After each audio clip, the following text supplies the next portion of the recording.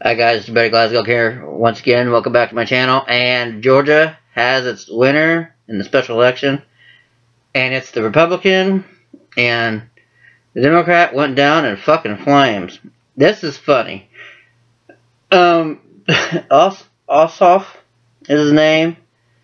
And the Republican who won is Hostler, I believe.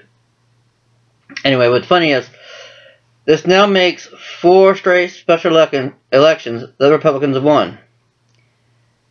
And I don't know what the hell the Democrats were hoping for. They're trying to claim this as the end-all, be-all special election. That their guy was going to win. They poured a shit ton of money into it. They outspent the Republican candidate by, I believe, the final figures are like 6 or 7 to 1. And he still lost. Several things to learn from this, a reason why he lost. He was not the candidate to run. And the Democrats cannot get the fuck out of their own way. Okay? He got more support, financial support, from California, from the big wigs in Hollywood, all the big rich actors. I believe Samuel L. Jackson was one. A lot of big superstars were donating money to him.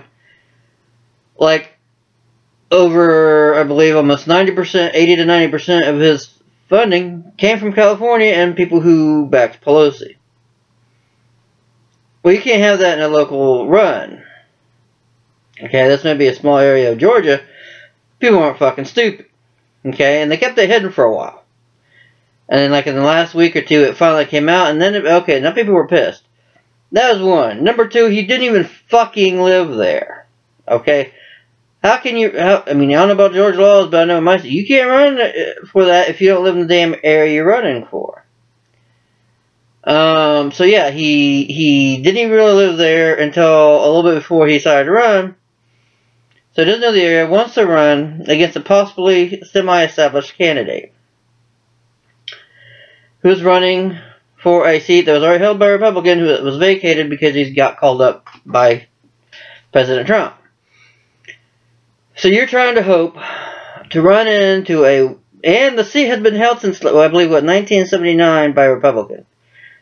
So your ass is going to bet on a special election race that your guy couldn't even... It's actually not 4-0, it's 5-0. Because this guy couldn't even win the election to make it so they didn't have to do this runoff. So he couldn't even break that point. He couldn't get the percentage he needed. Now, granted, he did have some good goings there, but we can't believe the polls either. And the Republican candidate was flawed too, but I'll get to her in a minute. So you have a guy that can't raise hardly anything in Georgia, but he can get shit from Hollywood. Okay, that's a flag. The guy doesn't fucking live there, but he wants to represent you. That's another flag. Next one was this guy. What the fuck was he? He didn't have a real job. Let's just put it that way. So basically trying to get a white Barack Obama in there. And okay, we had 8 years of that. Yeah, you ain't gonna get too many Republicans in there to vote for that. So, once all that peeled away, that's what hit him. She spent more wisely. Now, Trump would only come in if he was asked to do so. And he really wasn't. But when he was asked, he came in. He basically, you know, he did do some tweets. He did some, they did the auto calls when President Trump when needed. The Democrats just can't fucking figure this shit out for some reason. I don't know why they're doing so stupidly. I'm telling you, you're just stupid, okay? You had Hillary Clinton spend god-awful amounts of money. Here comes Trump on basically a shoestring budget. Whips the shit out of her.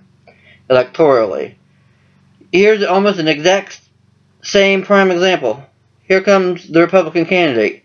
Semi-flawed. Doesn't raise a whole lot of money. Democrat outspends her, has the fuck money, outspends her, does a shit ton more commercials, still loses. Democrats have forgotten its substance. Okay? This lady was a semi-flawed candidate. We're going to examine this just like it would have been Trump versus Clinton. Here's the Republican candidate, semi-flawed, doesn't hit everything like she should. She actually, you know, tries to be a bit standoffish and whatever, and doesn't hit the home thing, trying to always mention, well, I'm from this area. Well, that's good, but you also got to come up with some extra stuff. And she came up with some good stuff. Where this guy, the Democrat, kept everything a secret, for the most part.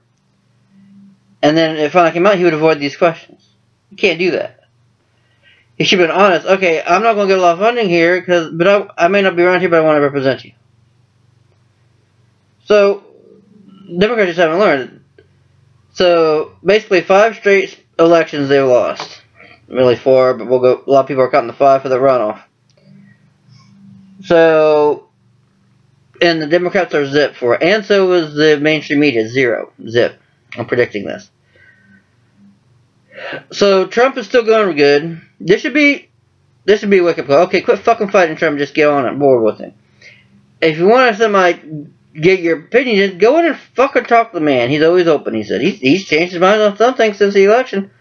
Why? Because we've come and talked to him and helped him change his mind. So that's all you gotta do. Get your fucking asses in there, Pelosi and Schumer. Quit fucking being dumb motherfuckers and go in there and work with him. Because let me tell you, and that goes for the Republicans too. Get off the establishment ones. You get your asses in gear and get the taxes done. Don't give us the lies about, oh, we need to get the budget together first before we taxes. No. You do the taxes first, then you know what budget you gotta work with and you make it fall in there. Can be a bit of pain in the ass, at least you gotta know where you're at. And here's why. If you do not drop these taxes, I mean tax the cost for us, the citizens, and then of course businesses as well. I'm a fucking realist. Like I said, I'm an independent. I know about business and stuff like that. If you don't do it soon, another country's going to come along, drop their tax rate, and take our thunder. And not going to be on Trump. Not going to be on the Republicans that back him. It's going to be the Republicans that fucking drag their feet, and the Democrats that drag their feet. See, if they got on board with doing this tax drop, this new tax plan, Republicans can walk into 2018 in an election simple. Because the Democrats are all going to have, well, I was against him, I was against him, I was against the... You're against the tax cuts, you voted no. You look on that one. Hell, how the fuck are they going to defend that come 2018? Trump could probably handpick his fucking candidate, run in there and fucking get a Democratic seat. Because right now the UK, May is looking at dropping their corporate tax rate again. So yeah, get the love of the asses, Republicans. Pass that fucking tax plan. And let's get going. Again, congratulations. Down in Georgia, Democrats still haven't learned their fucking lesson. What do you guys think?